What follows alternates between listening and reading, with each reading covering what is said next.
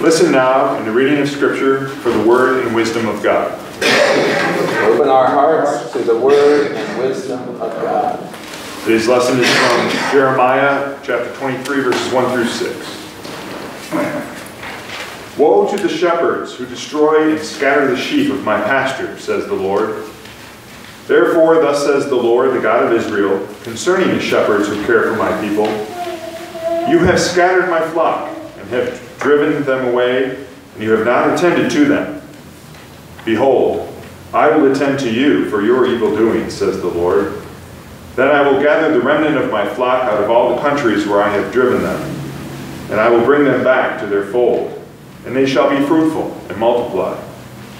I will set shepherds over them who will care for them, and they shall fear no more, nor be dismayed, neither shall any be missing, says the Lord. Behold, the days are coming, says the Lord, when I will raise up for David a righteous branch, and he shall reign as king and deal wisely, and shall execute justice and righteousness in the land. In his days Judah will be saved, and Israel will dwell securely. And this is the name by which he will be called. The Lord is our righteousness.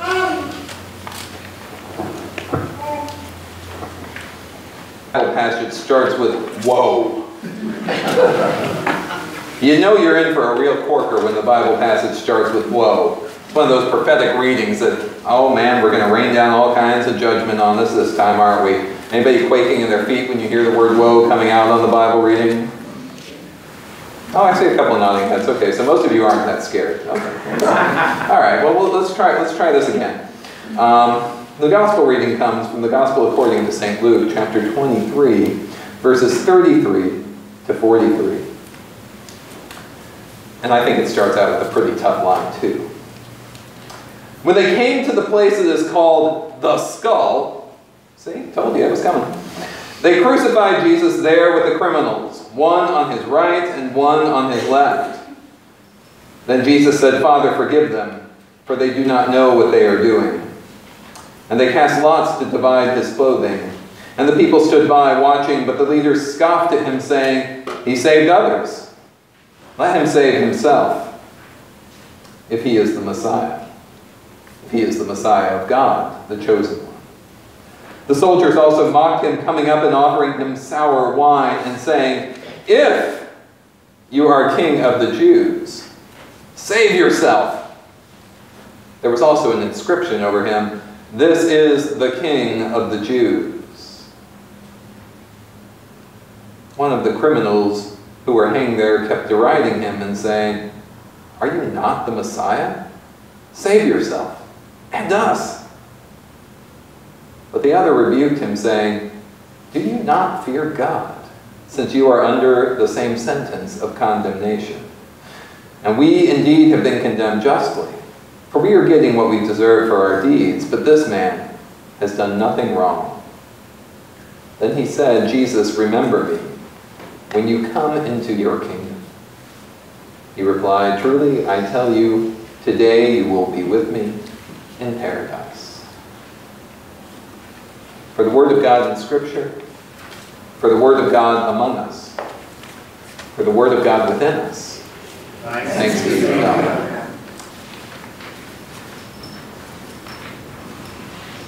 When they came to the place that is called the Skull, they crucified Jesus there with the criminals, one on his right and one on his left. Thus begins the gospel reading for the reign of Christ, or Christ the King Sunday, the Sunday where we proclaim the rulership of Christ over any earthly powers, where we extol the virtues of Christianity over any secular authorities or powers, where we praise meekness over pomp and circumstance, where we give blessing to those who hunger and thirst for righteousness, where we teach our children to love truth and humility over manipulation and arrogance. Do you see where it gets us? Teaching justice, walking in the way of Jesus, learning to love one another and to turn the other cheek. Do you see where the Prince of Peace is?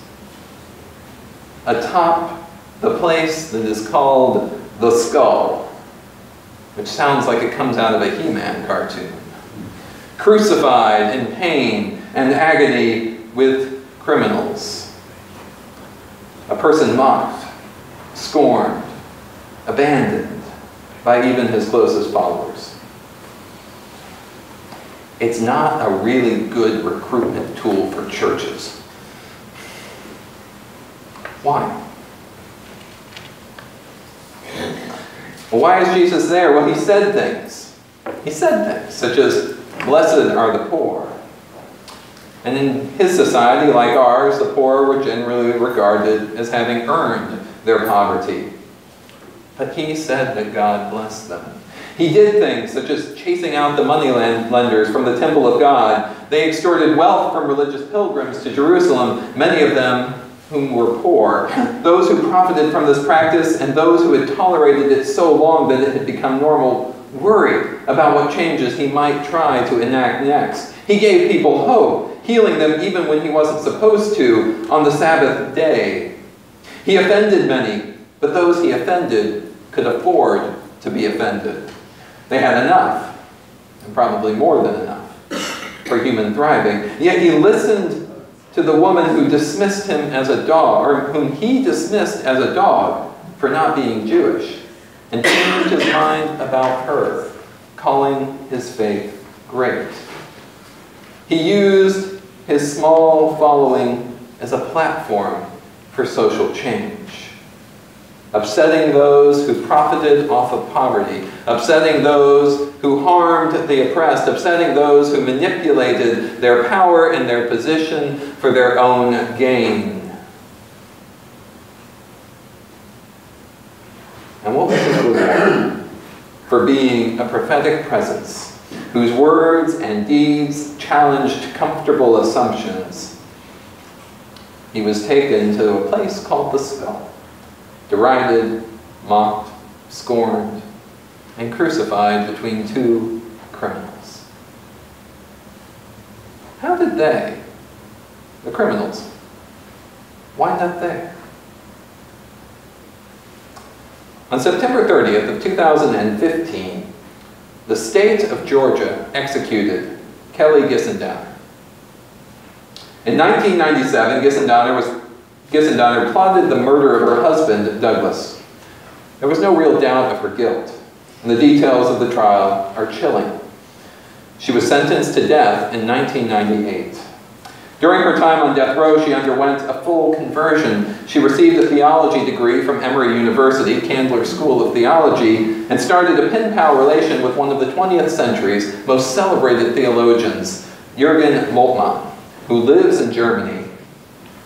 Professor Moltmann prayed with the devotional book that she wrote as her graduating project. His conversion, by the way, came as a prisoner of war after being captured by the British in World War II, and then developing a theology of hope amidst the ashes of rebuilding Germany. He flew to Atlanta to award her degree in prison in 2011. Moved by her repentance and conversion, thousands upon thousands upon thousands of people appealed to the governor of Georgia to rescind Kelly's death sentence. The signatories of this appeal included prison guards who had found her ministry to have a calming effect on other inmates, especially those with mental illness. Nor was hers an easy faith. As she lost her appeal, she asked, "Where is God in all of this?" She got angry at God, telling one of her professors, "I'm mad. I'm having trouble praying." The same professor, Jennifer McBride, was with her when her final petition for clemency was denied, describing the letter as pure evil wrapped in this respectability and law. She was executed, an act that shows that human systems of justice are often fixated upon vengeance rather than reconciliation. We don't know much about the two criminals who were crucified next to Jesus. Even though Jesus' prophetic voice and actions led to the cross, the presence of two so-called criminals crucified in the same place is not highlighted to show the ignominy of Jesus' end. Rather, They visibly demonstrate how rife injustice was in the society of Jesus' time, a society that killed people for straying outside the boundaries of respectability and law and order, that failed to follow the rules of those with corruptible power. It highlights how little mercy and forgiveness was in their society. Gisendonner's execution reminds us, too, that the quality of mercy is lacking in our society as well. It reminds us that even not being prophetic, even trying to reconcile one's way of living to getting right with God, can wind up in execution. On a Sunday where we proclaim the reign of Christ, what exactly do we proclaim? Do we proclaim a Christ triumphant over all things, including death, and trumpet this out to the world? Can we engage in such triumphalism when we continue to execute people in pure evil wrapped in respectability and law? It is no wonder to me that people lose their faith if the church projects such a message. Last week, Saturday Night Live, a comedy show, opened with a communal lament. Kate McKinnon, a comedian who has been the show's actor portraying Hillary Clinton, opened the show with the sobering and heartbreaking tones of the late Leonard Cohen's Hallelujah. A comedy show on Saturday night opened with a communal lament of a cold and broken hallelujah. One needs not have been a Hillary supporter to be moved by this opening and the loss that it portrayed. I could not help, though. I could not help but realize that the faith community is not sought by people to be the place that expresses our nation's lament. All too often we are called to be a place that tells you to think positively and be happy and try to be joyful. And yet, when there is a real time of grieving, when there is a real time of loss, for not just those within a congregation, but for the entire country as a whole, we are sidelined or ignored, in part because Saturday Night Live can do it better.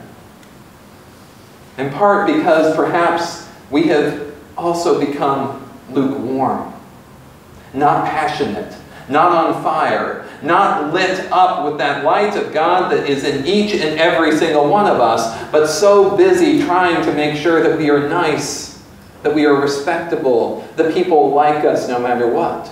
Not in forgetting that we are called to proclaim something that could get us on a hill called the skull.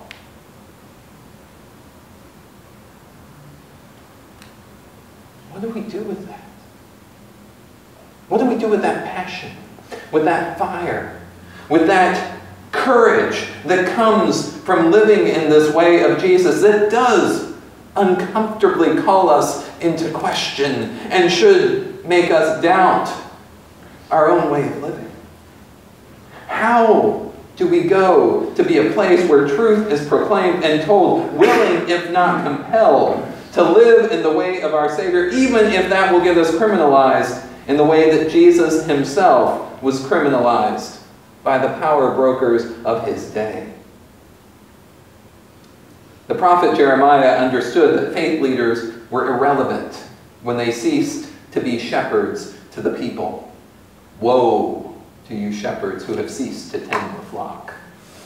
Because of our society's nice Christmas pageants and popular pictures of Jesus as a shepherd, we tend to forget that shepherding is actually a really arduous task and a difficult job. My mentor and friend, the Reverend Bert Keller, who baptized Floyd here in June, helped lead an effort in Northumberland, England, just south of the Scottish border, to record the stories of shepherds of that time.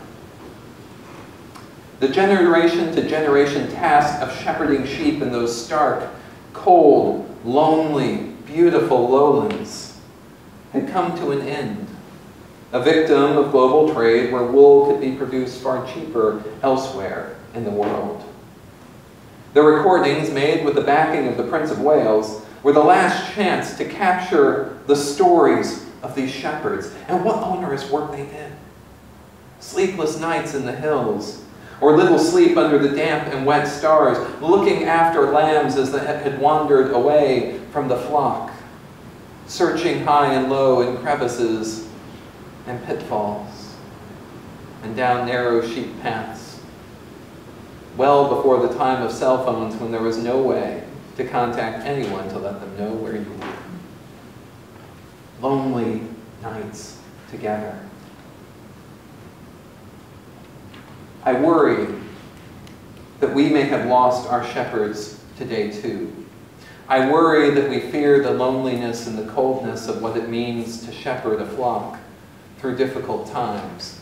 I worry that we have ceded our prophetic role to others in attempts to be nice and gentle and meek and mild, forgetting that Jesus was fiery and temperamental, confrontational, and yet able to listen, healing, and yet dividing those who would not heed the essence of his lessons. I worry, but I do not despair, because I see in front of me the shepherds of the flock. Each, in your own way, is a shepherd. And I ask you not to confine that still speaking voice of God within you to the confines of your own body, but to open your mouth so your lips shall proclaim God's praise. You who have eyes, you who have ears to hear, look and listen, for we cannot relinquish our God-given role to be shepherds, to journey alongside one another on cold, damp nights and into forgotten places, protecting those around us from harm and raising up those who are gifted with the qualities of leadership. To be shepherds of our community, the moral voice of our place, the voice of hope and justice and healing, that voice now, the voice that calls out the powerful when they oppress the children of God amongst us, we must be willing to rise up. To rise up. To rise up, you must have confidence that God is calling you, and we must not give in to the fear and the despair that comes from the place called the skull, where being a prophetic presence will brand us as criminals and place us up with others. We must rise up to love mercy, to love kindness, to know that that might make us lonely, to know that that will put us off our guard, to know that that might put us into those cold, damp nights, as perhaps was discovered by one of us on Thursday, delivering the Lighthouse meals to those in homelessness camps around the county. That is our call.